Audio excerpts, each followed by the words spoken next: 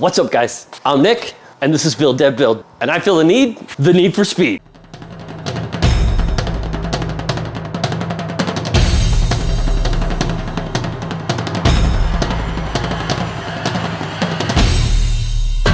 One of the most common questions I get about lasers is, will it engrave metal? And the answer to that is twofold. One, do you want to mark metal or do you want to engrave metal? Because you can mark metal with a low power fiber laser. You need a pretty high powered fiber laser to actually engrave into the metal. But I think what most people really want to do is they just want to mark on metal. I get a lot of questions about engraving pew-pews and knives and other kinds of weaponry.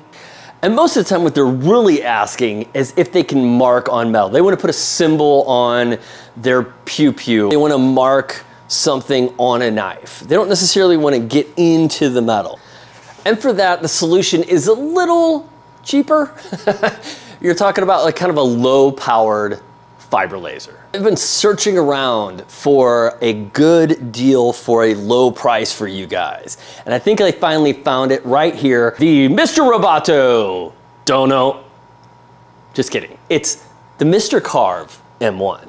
So this little dude right here has been blowing my mind all day. It is so fast. Okay, watch how fast this thing is.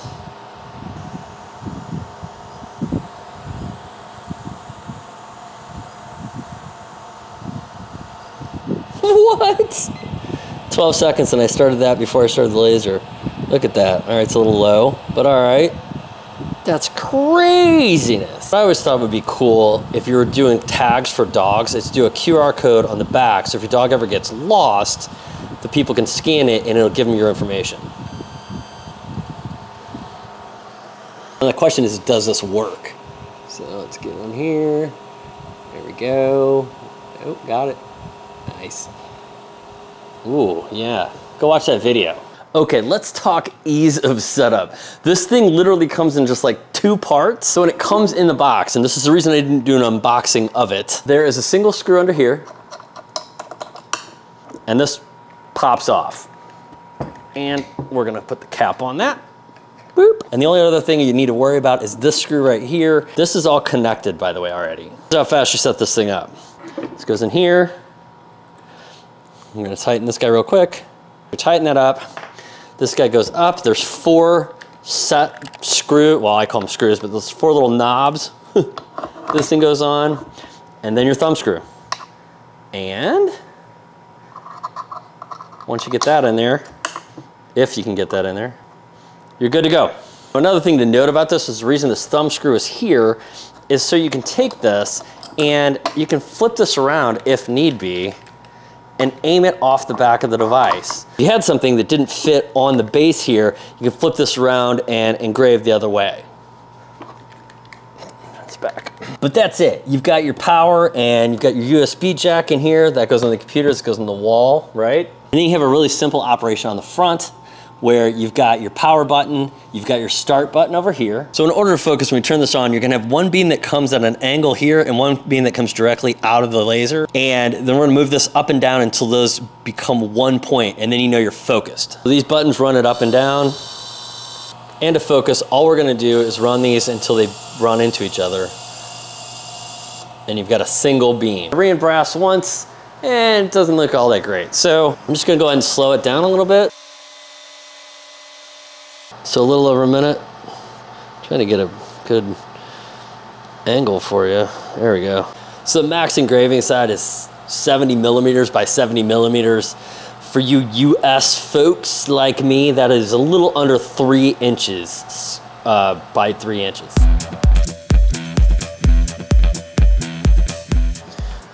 All right, and while Mr. Carve is doing his thing, I just wanted to say thanks for sticking around till this point in the video. I really appreciate it. Hit that like button if you're down with the fiber laser. And if you haven't subscribed to the channel, please consider doing so. It really helps me out. And an extra special thanks goes to all of my patrons, my little flying monkeys, if you will. We've had a decent amount of activity over on the Patreon page lately. I highly consider going and checking it out, joining up if that's your thing. Might even give away a laser. We've got a couple new additions to the Build Dad Build crew. So I'd want to give a single shout out to John Herman and Cameron G. Clinkies. I haven't picked up my kid Jet's water. And as always, an extra special, warm, fuzzy hug to all of my Boilermaker or top tier patrons. Stephen Mann, Eric Weiss, Derek Coates, Chuck Faulkner, Puffy Muffins, Andy the Viking, Todd Stewart, Paul Christensen, Jason Ayers, Reed Means, and I'd like to welcome our newest Boilermaker, Cody. Double on the rocks. All right, now don't forget to join Patreon and hit subscribe. Let's check this thing out. Whoop. Also, fiber lasers, as I discussed in a different video, they require a different pair of safety goggles. I don't know about the ones that came with it, but I went ahead and bought these from Frescott or Frescott. These filter out this spectrum of laser. Now, I've heard, and I don't know if I believe it, and I'm not gonna trust it, I've heard that fiber lasers you can watch while they're going, and I don't buy that. So don't forget to stay protected, kids, and wear your rubbers and your eye protection. Whoop. All right, so I got over here a little late. That was probably more like 9 minutes. And I think it ran twice. But check that out. Look at that detail. Looks good, looks good. And now, you know what it's time for? It's time for Nerd Facts. First off, this thing is super light compared to other like Galvo or larger fiber lasers. 6.2 kilograms. Alexa, how much is 6.2 kilograms? So it's like 14 pounds. It has a 2-watt peak output. And I know that sounds low, but you see what it can do. It can engrave up to 10,000 millimeters per second. It's more of like an industrial grade build than like your laser peckers and other kind of similar units. This is much more like substantial. It's an all metal construction. It just feels good. The carving accuracy is less than 0.001 millimeters. Now let's talk penetration. The M1 can actually engrave to a depth of up to 0.2 millimeters. So you kind of feel it a little bit, but it's not really gonna carve metal. Laser's wavelength is 1064 nanometers. And that should just about do it for Nerd Facts. Say this thing's affordable. Of course, it's a laser, so it's gonna run you some ducats, but you're looking at about 1,400 bucks. And I got a promo code down below for 10% off on Amazon. I think this laser checks all the boxes for most folks that have been asking me about marking on metal. I did go ahead and test it out on a couple of different metals. We got a little titanium here, some stainless steel, some carbon steel. I'm sorry this is so small. I didn't realize it was so small. But carbon steel, a brass. Is that focusing without my face in there? But we also did copper. I think nickel turned out pretty well. And then check out anodized aluminum. That looks amazing. So let's talk pros and cons. So pro, price point. I know it may be a little pricier than other units that kind of do the same thing, but for the quality, this is much more worth it. Plus, other units in this range, some of them don't do metal. Some of them you can't adjust like your lines per inch and things like that. You gotta put ease of assembly in there.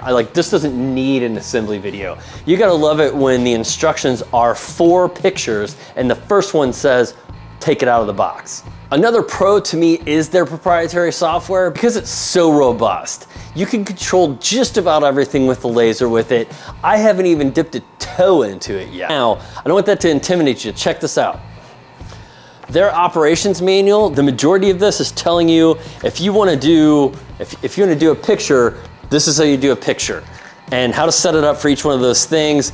There's references for your carving powers and speeds. So at least to get started with it, it's pretty easy. And honestly, I just think it's cool how fast that thing goes. That being said, let's talk cons. I would say the engraving area can be a con. 70 by 70 millimeters may seem kind of small to you, but think about what you're actually wanting to engrave. And I have been asked about knives, and I guess if you wanted to do like all over a knife, you may have to tile it, you may have to like kind of mark it and then move it, but you could create a jig for that pretty easy. Another con can be the software, because you are having to learn another piece of software. I tell you what, if you don't have a fiber now, you're gonna have to learn a new piece of software anyway. And another con can be power, but I think you really need to ask yourself what exactly you're trying to do.